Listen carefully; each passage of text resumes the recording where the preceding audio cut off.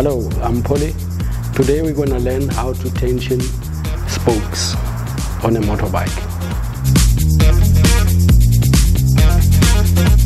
So the best way to tighten spokes, you start at one point and then you go around with the wheel, rolling the wheel bit by bit. So your spokes must be on the same tension. So you don't do one more than the other one.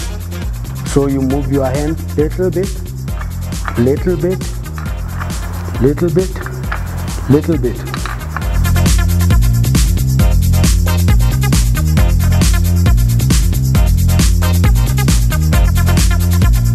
So once you've done a full circle, you must come around for a second time.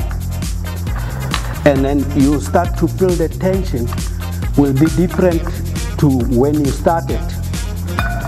And sometimes you have to go 3 or 4 times.